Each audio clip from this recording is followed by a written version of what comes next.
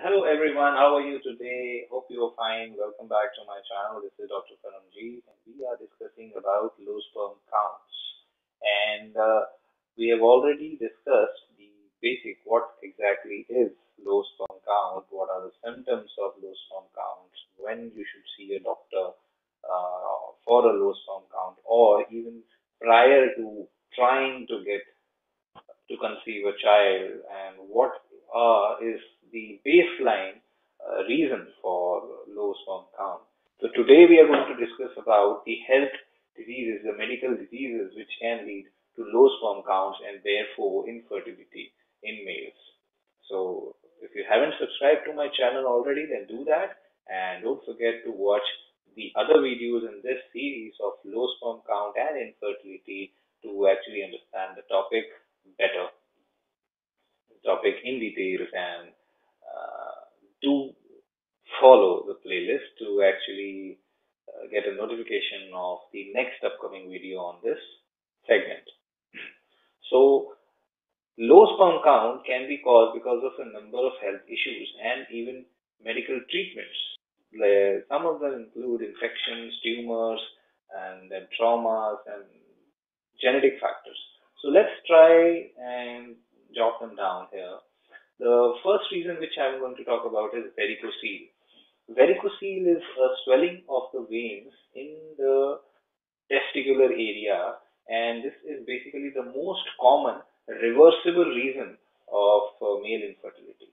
That means it can be reversed. Although the exact reasons why varicocele causes infertility in males is unknown, but it might be that related to the abnormal testicular temperature regulation, and varicocele too result in reduced quality of sperms as well. So varicocele, if operated, that can actually take care of your male fertility issues if varicocele is causing the problem. The other reason can be infections. Some of the infections which can interfere with sperm production and sperm health, they can cause scarring and blockage of the passage of the sperm. These include infections and inflammation of the testicles and its epididyme, which is the main storage sac of semen. And some of the infections are sexually transmitted infections like gonorrhea or HIV. Other infections can also result in these issues. Then infections can actually result to permanent testicular damage, and most often if they are found out in an early stage, they can be treated up very well. If you want to know about health and have health concerns, then subscribe to my channel and hit the bell icon. You'll be notified about all upcoming videos. Third one is ejaculation problems. Yeah. So ejaculation, the most important issue in ejaculation to understand is retrograde ejaculation. See, that occurs when the semen enters the bladder during orgasm instead of emerging out of the tip of the penis. Now, various reasons can be there for this retrograde ejaculation, including, say, you have had a surgery on your bladder, prostate, or urethra, or you have had a spinal injury, or even diabetes, or even some medications can lead to retrograde ejaculation or generalized ejaculatory problems like blood pressure medications like alpha blockers, which are not routinely used but sometimes can be used by some doctors. And most of these ejaculatory problems can be reversed, but others are permanent. So in most cases, if you are having an ejaculatory problem, your sperms are good, still good, and they can be retrieved directly from the testicles and then can be used. So that's not so bad, right? So fourth cause of low sperm count are actually tumors. They are cancers of male reproductive organs, the testicles, the scrotum, or other areas can actually lead to issues. Or even cancer treatments for any cancer in the body can actually affect male infertility, can actually affect your sperm count. Chemotherapy, radiation, or even surgery, or cancers causing hormonal imbalance can actually cause these issues as well. Treating these cancers will obviously solve the problem. The Many times it's possible, many times it's not. And the fifth reason is antibodies, immune system. Yes, sometimes your immune system, in order which is designed to destroy an invader, a bacteria, virus, can sometimes form an anti-sperm antibody, which is destroying its own sperms instead of the invader. This does happen sometimes when your immune system identifies the sperm as an harmful invader and destroys them. That happens. So the sixth reason is undescended testicles. During fetal development, if one or both of your testicles fail to descend from the abdomen into the sac, which normally contains the testicle, that is the scrotum, this undescended testis can decrease the fertility and cause problems when you grow older. So getting a surgery for this can potentially solve the problem. And so the seventh reason is hormonal imbalance. As we know, the hormonal glands, the pituitary gland inside the brain, and the hypothalamus, the part of the brain which controls the pituitary gland, they help in producing those hormones which stimulate the sperm production. So these hormones are necessary.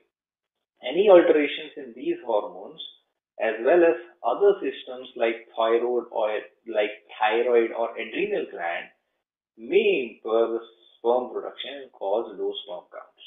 So a hormonal checkup has to be done, and if there is an issue with these glands, then they can be corrected and your sperm count can increase. Yeah. So the eighth problem can be a problem in the transportation system.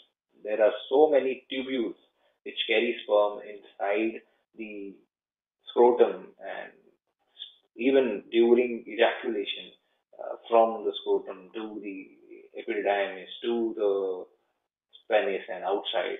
So all these tubules, there can be a problem in the movement of these tubules.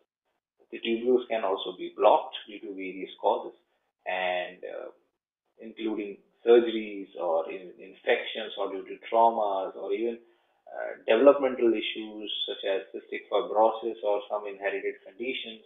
And such blockages can actually occur at any level. Such blockages can actually occur at any level. And